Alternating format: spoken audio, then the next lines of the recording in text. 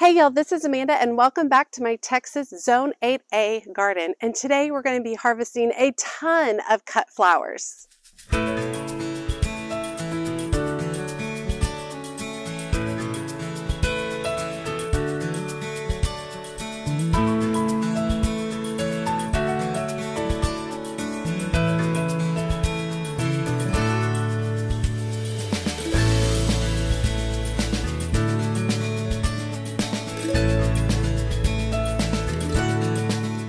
Okay, we're going to start by filling up a few buckets over here. And I've just got a couple of buckets that I've picked up from the hardware store over the years. One has a handle, one's broken, so it doesn't. But I'm going to go ahead and get that filled up. I still have my garden feeder on here. This is the feeder that I use to do fish emulsion as my fertilizer for my plants. So I'm not going to take it off.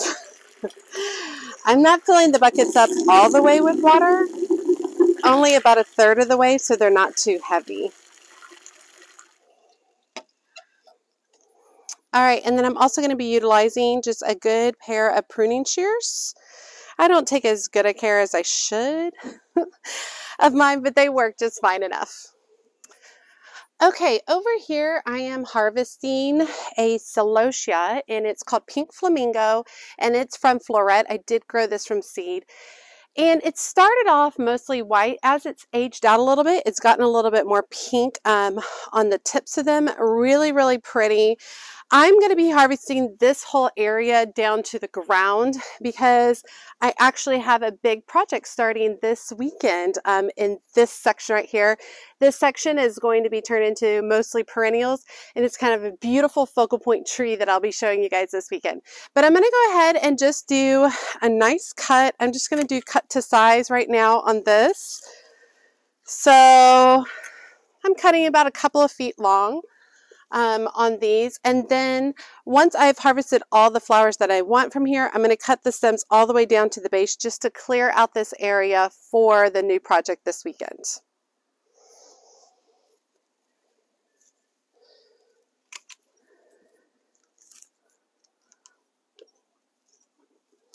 This flower did really, really well with hot weather. We are on this side garden that gets full west facing sun for like 8 hours. So definitely not a small amount of time. And celosia loves the heat, so this did wonderful. I still have a lot of seeds that I'll be planting of this next year.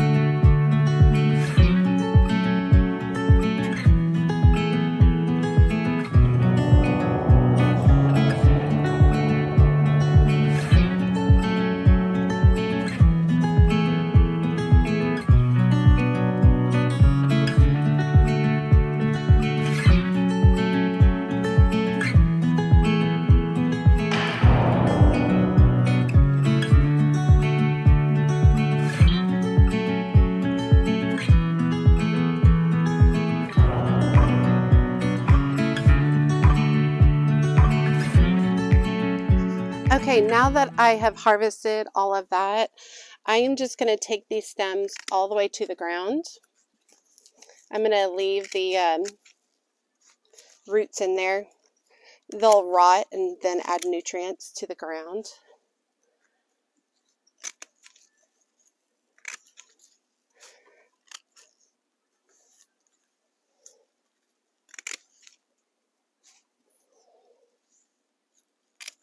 I'm really excited about what I'm going to be doing over here.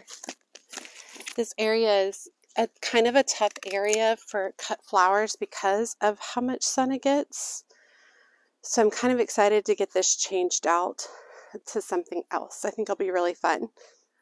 Okay, the next one I'm going to be harvesting are, these I believe were supposed to be variegated coxcomb. don't really see a lot of variegation regarding it. The stems did grow very unique in that they're more flat than round. So kind of different. Take a look at this. Isn't that cool? I mean, look how thin it is. And then you turn it to the side. And I'll give you a close-up of all the flowers once I've got them harvested.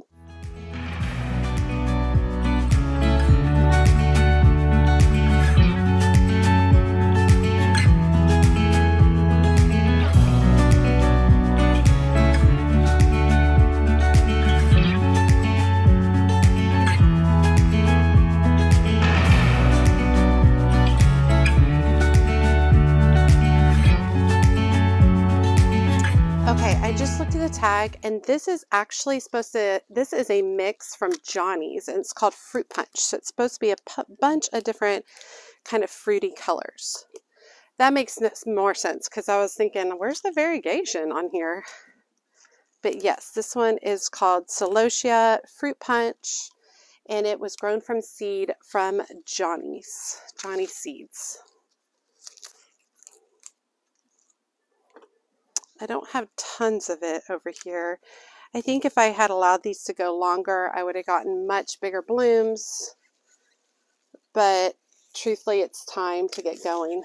Look at the way the stem twists. Isn't that fascinating? Super pretty. Different.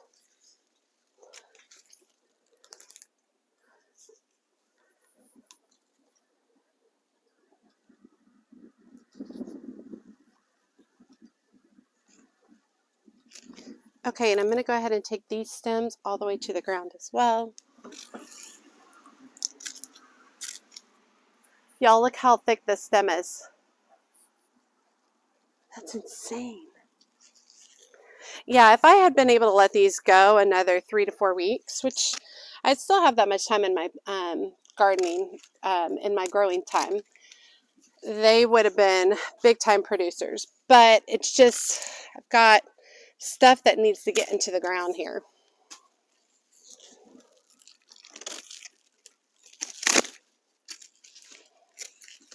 All right, the color isn't as intense as I would like, but still very, very pretty.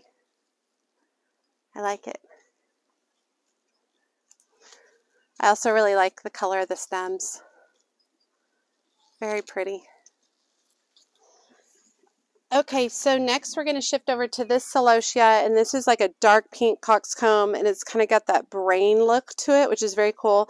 This was voluntary from last year. I don't know the particular name on it, but it is absolutely beautiful.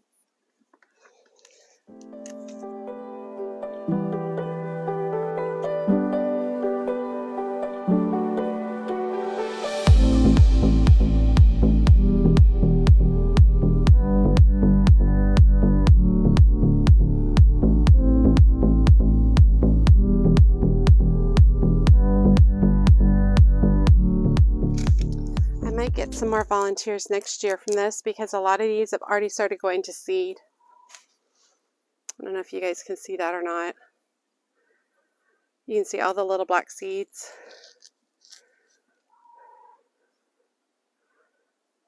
Yeah. This is already starting to go seed. So I might get some volunteers from this next year, which will be interesting since this whole area is going to be mostly perennials. But I'm not going to lie, it'd be kind of cool to see some of this like bold color celosia pop up.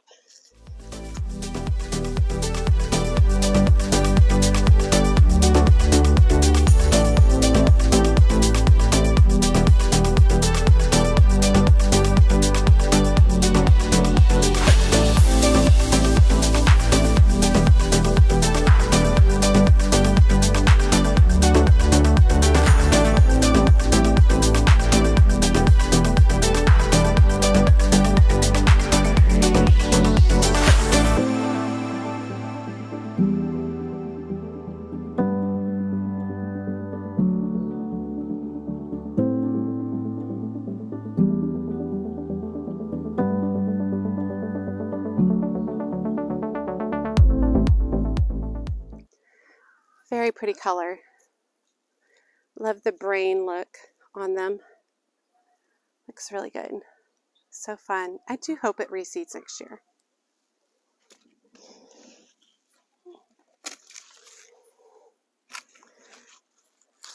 Okay, and I had one variegated coxcomb. You can see the striations of the white, the yellow, and the pink in there.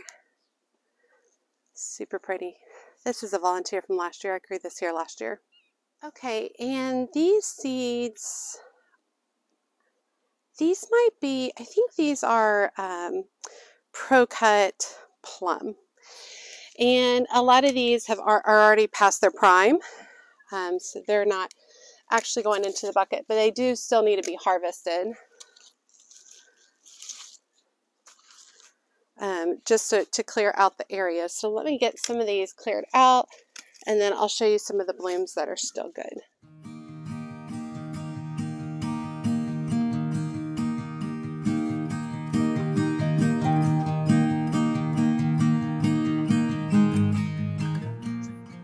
Here's one of the blooms, still good.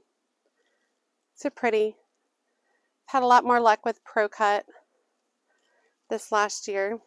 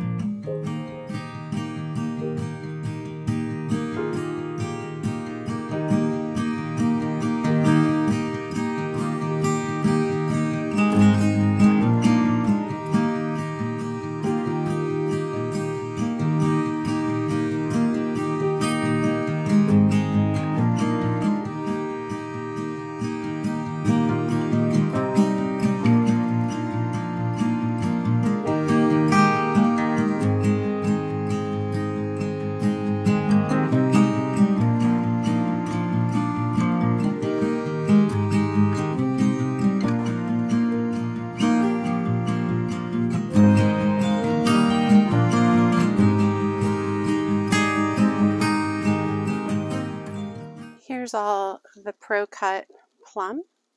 They're kind of smaller. I still think they look really pretty. And lastly, this is a volunteer sunflower. So I don't know the variety, but it's still beautiful and really great shape. And this is a branching sunflower. So instead of just one bloom, you can see it branches off into several. I'm a huge fan of branching sunflowers. I know a lot of people are not, but I love it.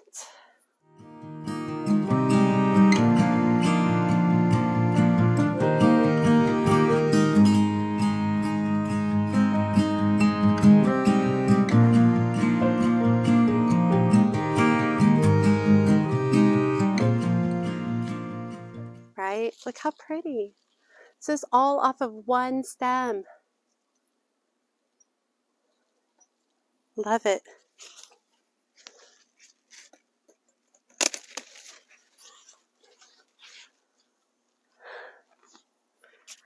Okay, we got all this area cleared out.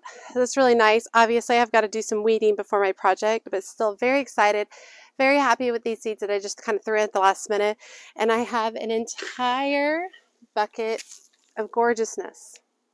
And all of these, I believe I started these in mid-July. So, absolutely beautiful. Okay, let's go check out a few more areas to harvest. Okay, these over here are Meteor Showers Verbena, and these self-seeded from actually a couple of seasons ago, interestingly enough. So I wanted to harvest some of these so that it will continue producing. A lot of flowers are cut and come again. The celosia that I was harvesting earlier is cut and come again. The sunflowers are not. The sunflowers I was just harvesting, they're not cut and come again. This stuff, this Meteor Showers Verbena, is cut and come again. So you cut it and it will produce more flowers. And I'm just cutting this right above a set of leaves. And wherever two leaves meet, it will produce some more. I'm not going to take all of it, but I am going to take a good amount because, like I said, I want it to produce more and continue producing until my first freeze. My first freeze is in November. November 22nd is the estimated date or whatever. I find that our first, I guess that's frost technically, but I find that as of late, the last few years, it's usually a couple of weeks later than that.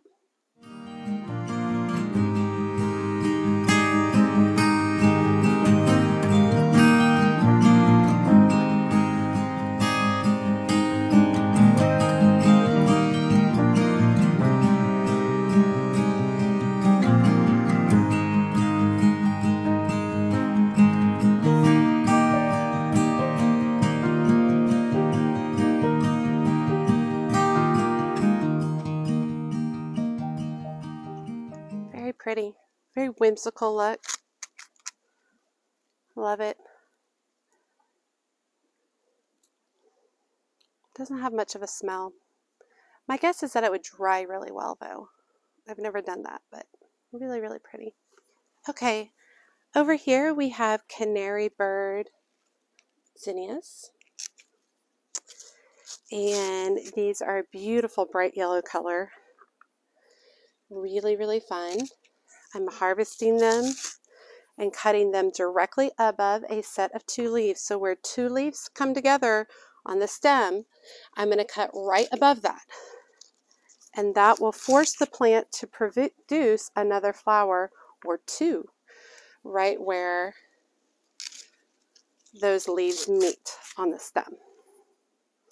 Looks like we have a lot of single zinnias and a lot of double zinnias on this. I was reading an article the other day that said you could tell which is a double zinnia, which is a single zinnia by the shape of the seed. And if it's flat and thin, like really flat looking, it's going to be, if the seed is really flat, it's going to be a single. If the seed is long and thin, like really skinny, it is going to be a double. Not sure if that's the case. It'd be a cool experiment to try. I am harvesting all of these, and I will get a whole nother round. I already see 1, 2, 3, 4, 5 blooms, 6 blooms. You're also going to laugh. I'm actually starting to see some of my dahlias get some buds on them.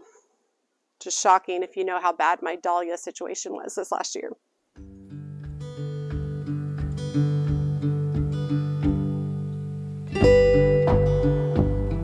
So over here we have some queen line zinnias in red. These are red more towards the right, and then the queen line blush is towards the left.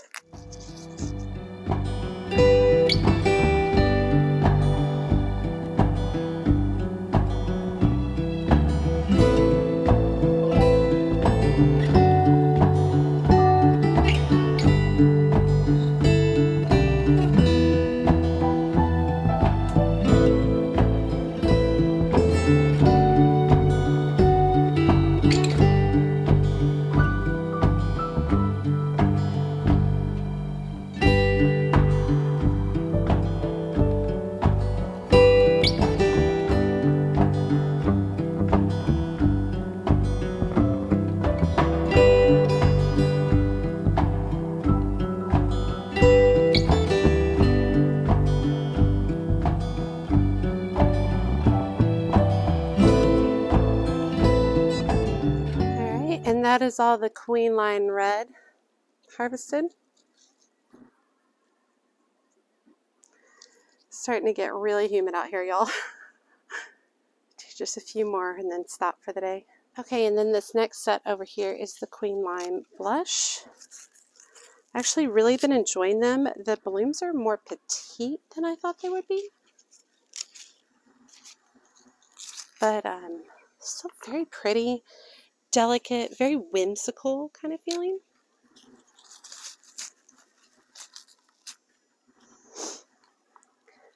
They have shades of light pink, green, yellow in them. It's been a really fun bloom. I'll leave that guy. Don't have as much of them to harvest. Will say I'm starting to see some powdery mildew, which is typical of this time of year for my zinnias. So just a few of the Queen Lime blush. Pretty. Okay, and this is a new to me kind of filler greenery. This is called Cress. I think it's Dragon Cress. That's the name of it. Let me see if I got my tag over here. Yes, Cress. It's called Green Dragon. Very cool. Whimsical. I just literally tossed the seeds out here. I do not believe this is cut and come again, but this is my first time growing it, so I'm not real sure. I'm just going to take some of the larger ones. I actually think some of them look like they're trying to go to seed, which would be pretty cool. These are neat. I'm excited to try these. This is from Floret.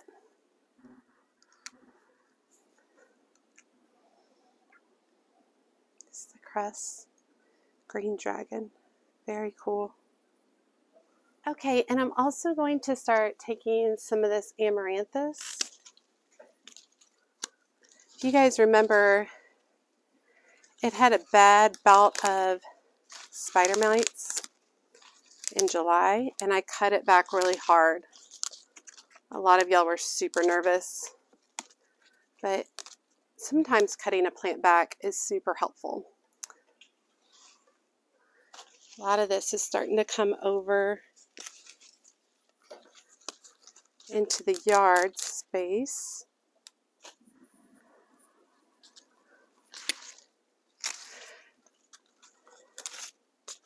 And this is a red spike amaranthus, and it reseeds itself every year. Fortunately, this will be its last year here because this is an area where all of the chrysanthemums that I ordered, they're all going to be going in here.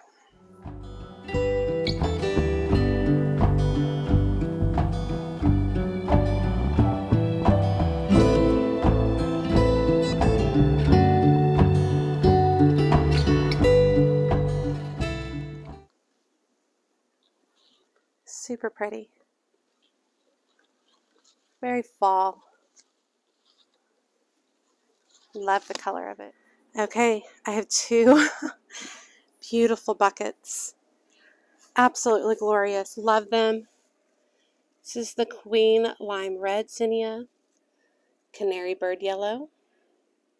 This is the Green Dragon Cress, Red Spike Amaranthus. Let's see if I can get all of these. Meteor Showers Verbena. This is just a traditional Purple Prince Zinnia. This was a volunteer branching zinnia. These are all of the Flamingo Celosia, a volunteer Celosia. Plum Cut, Plum Pro Cut Sunflowers. Yeah. Super pretty, you guys. Hope you guys enjoyed this today. Whew, it is definitely humid. I'm heading in. I'm going to watch a webinar. Try to learn some more stuff so I can teach you guys some more things. I hope you guys enjoyed just watching me harvest. A lot of people have commented about how they don't ever get the opportunity to watch me actually harvest any flowers. And so this time of year, everything's coming back to life. It survived the crazy heat of our summer. And now I'm being rewarded for my work during the summer, my trying to keep everything just barely alive, not flourishing, definitely not flourishing during the summer, just keeping it enough alive that it could come back now in these cooler temps. So, as always, she's a mad gardener or a decorator or anything else that she wants to be. Thanks, y'all.